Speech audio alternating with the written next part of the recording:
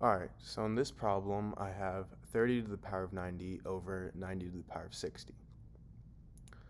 So to solve this, I'm going to first rewrite 90 here as 3 times 30. So now I have 30 to the power of 90 over 3 times 30 to the power of 60. Now, if I have something in the form a times b to the power of m, this is equal to a to the power of m times b to the power of m. So in this case, I have 3 times 30 to the power of 60, and that's going to equal 3 to the power of 60 times 30 to the power of 60.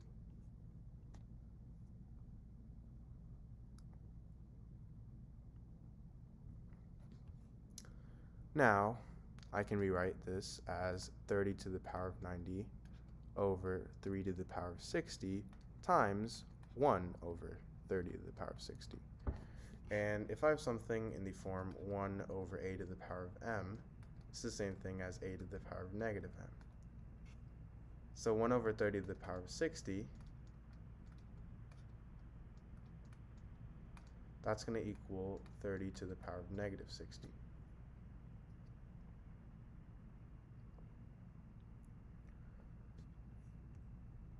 And now, I can put this as 30 to the power of 90 times 30 to the power of negative 60 over 3 to the power of 60.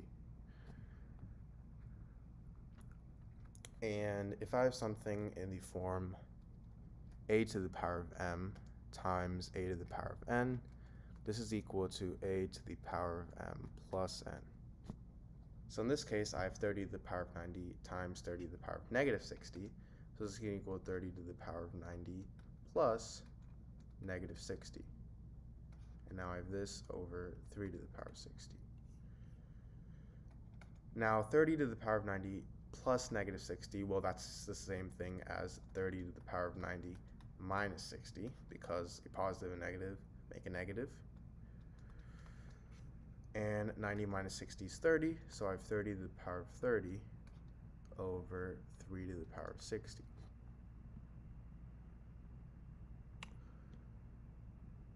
Now 3 to the power of 60, that's the same thing as 3 squared to the power of 30. And 3 squared is equal to 9, so I have 30 to the power of 30 over 9 to the power of 30. So now if I have something in the form a to the power of m over b to the power of m, this is equal to a over b to the power of m. So this is equal to 30 over 9 to the power of 30, which is equal to 10 over 3 to the power of 30. So this is my answer. Alright, so in this problem, I'm actually going to prove that 2 plus 2 is equal to 5. So, I'm going to first actually start with 0 is equal to 0. And this is obviously a true statement. Any number is equal to itself. Now, for my left-hand side, I'm going to rewrite the 0 as 20 minus 20. Because, well, anything minus itself is 0. And now for my right-hand side, I'm going to rewrite the 0 as 25 minus 25. And this is obviously legal because 20 minus 20 is 0, 25 minus 25 is 0. Now, 20 here, this is equal to 4 times 5. So now I can rewrite 20 as 4 times 5 minus, again, 20 I can rewrite as 4 times 5. And for my right-hand side, I'm going to rewrite 25 as 5 times 5. And again, I'm going to write this as 5 times 5.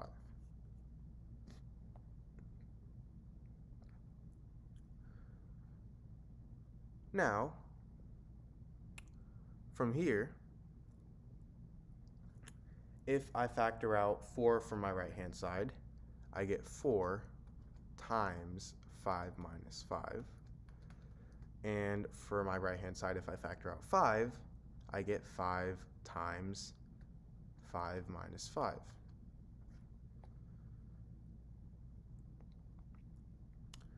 Now, if I divide both sides by 5 minus 5, well, these two cancel out, these two cancel out, and I am left with 4 is equal to 5. And 4 is the same thing as 2 plus 2, so I have 2 plus 2 is equal to 5 as well. So, I just proved that 4 equals 5 and 2 plus 2 is equal to 5. Now, we obviously know that this is not right. 4 does not equal 5. So, where did I go wrong? Well, if you notice over here, I divided both sides by 5 minus 5. Well, we know that 5 minus 5 is 0. So this is the same thing as 4 times 0 is equal to 5 times 0. And if I divide both sides by 5 minus 5, or also 0, well, I can't cancel out 0 and 0 because 0 divided by 0 is not 1, it's undefined. 0 divided by 0 has no definite value. So I can't cancel these out, this is wrong. Meaning this is wrong as well, and 4 is not equal to 5. This proof is wrong. Alright, so in this problem, I have 4 to the power of x plus 4 to the power of x plus 4 to the power of x plus 4 to the power of x is equal to 1. So I want to find the value of x. I want to find the value of x here. So for my solution, first start with 4 to the power of x plus 4 to the power of x plus 4 to the power of x plus 4 to the power of x is equal to 1. Now from here, because there are 4 to the power of x's on my left-hand side, I'm simply going to factor out 4 to the power of x. So I have 4 to the power of x times, now 4 to the power of x divided by 4 to the power of x is 1, so I have 1 plus 1 plus 1 plus 1 is equal to 1. Now, if I simplify out some of the parentheses, I get 4 to the power of x times 4 is equal to 1. Now 4 here, this is the same thing as 4 to the power of 1. And if I have something in the form a to the power of m times a to the power of n, this is equal to a to the power of m plus n. So 4 to the power of x times 4 to the power of 1, that's going to equal 4 to the power of x plus 1. And this is all equal to 1. Now, if I have something in the form, anything to the power of 0 is equal to 1, meaning I can replace 1 here with 4 to the power of 0. So now I have 4 to the power of x plus 1 is equal to 4 to the power of 0. Now, if I have something in the form a to the power of m is equal to a to the power of n, this means that m is equal to n. So in this case, x plus 1 is equal to 0. Now this is a simple equation to solve. All I have to do is subtract 1 on both sides, and I get x is equal to negative 1. Now I actually have a second method of solving this problem. So I again start with 4 to the power of x plus 4 to the power of x plus 4 to the power of x plus 4 to the power of x is equal to 1. And now I'm going to factor out 4 to the power of x again, so I get 4 to the power of x times 1 plus 1 plus 1 plus 1 plus 1. Now I have 4 to the power of x times 4 is equal to 1. And now this time, instead of multiplying these two, I'm actually going to divide both sides by 4. So then these two cancel out. And now I have 4 to the power of x is equal to 1 over 4. Now 1 over 4, that's the same thing as 4 to the power of negative 1. And if I have something in the form a to the power of m is equal to a to the power of n, this means that m is equal to n. So in this case, x is equal to negative 1.